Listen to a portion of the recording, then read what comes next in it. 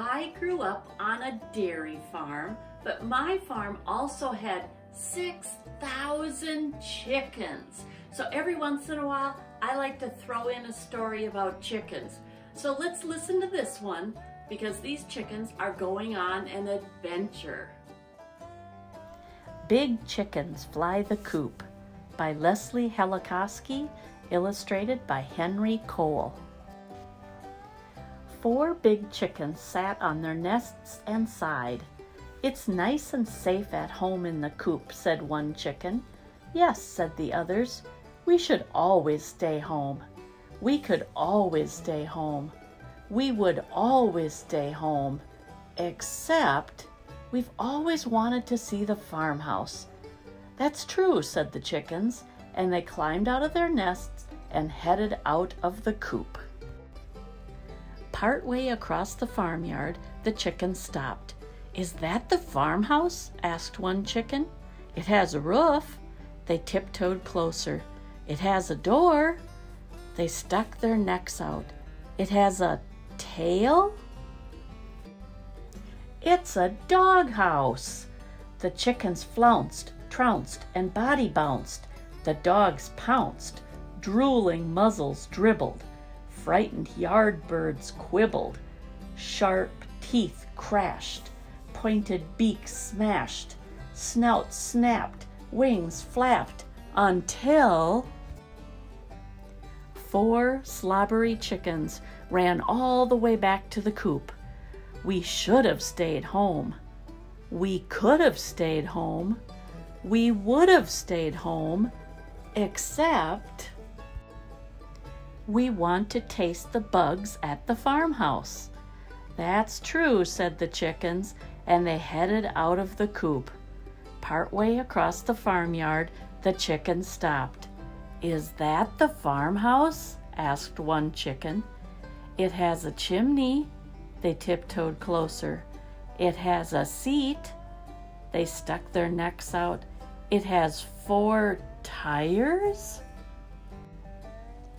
"It's a tractor." The chickens scritched, hitched, and flip-switched. The tractor twitched into life. The rusty engine roared. Startled heartbeats soared. Black smoke spewed. Foul moods brewed. Eyes burned. Guts churned. Until 4 sooty chickens ran all the way back to the coop. "We should have stayed home. We could have stayed home. We would have stayed home. Except we want to see the view from the farmhouse." "That's true," said the chickens, and they headed out of the coop. Partway across the farmyard, they stopped. "Is that the farmhouse?" asked one chicken. "It has a gate." They tiptoed closer. "It has a window." They stuck their necks out. "It has hay?" "It's a barn." The chickens stomped, womped, and clumpety-clomped. The horses chomped at the bit. Skittish ponies bolted. Frazzled feathers molted. Hard shoes kicked. Wingtips flicked. Manes whipped. Tails flipped. Until 4 saddle-sore chickens ran all the way back to the coop. The chickens sat on their nests and sighed. "We'll never get to the farmhouse," said one chicken. "No," said the others. "The dogs are too loud. The tractor's too dirty. The horses are too wild." The chickens sighed again. "It's too hard. Except chickens can be loud. Chickens can be dirty. Chickens can be wild." "That's true," said the chickens, "and we really want to see the farmhouse." 4 big chickens climbed out of their nests and headed out of the coop. When the dogs barked, the chickens fluttered over the fence and landed on the tractor. When the tractor smoked, the chickens flopped off and landed on the horse's back. When the horse bucked, the chickens flipped off and landed in front of a house. "Is that the farmhouse?" asked one chicken. "It has a roof, it has a door, it has a chimney, it has a seat, it has a window, it has a gate. It must be the farmhouse." The chickens bugged, slugged, and bear hugged. They viewed, shooed, and woo-hooed. They stayed, played, and egg-laid. All day long the chickens glanced, pranced, and tap-danced until they noticed their own coop right next door. "Did someone move our coop?" "It must be true," said the chickens, "and now we can go to the farmhouse anytime we want."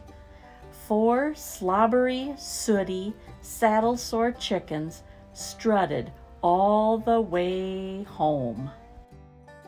These big chickens traveled all over their barnyard, and the past several weeks we've been drawing pictures from all over the barnyard.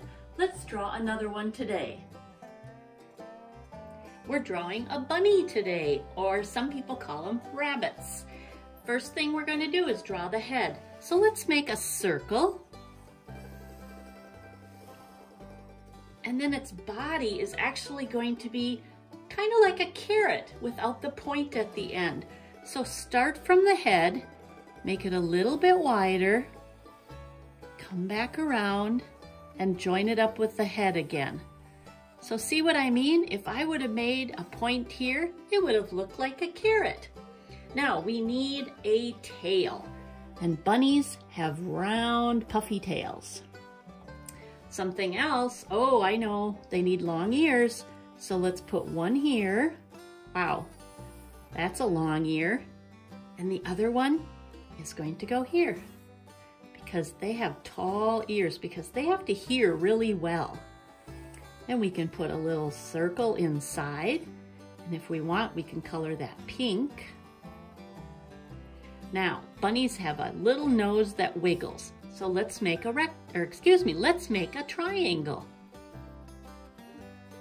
There's its nose, and a little line, and a smile. Eyes, bunnies have very little eyes. Mine are going to be black when I color it. Now, we're missing the legs yet. So let's put a longer leg in the back, because that helps them to hop or jump. And then in the front, they're going to have 2 legs.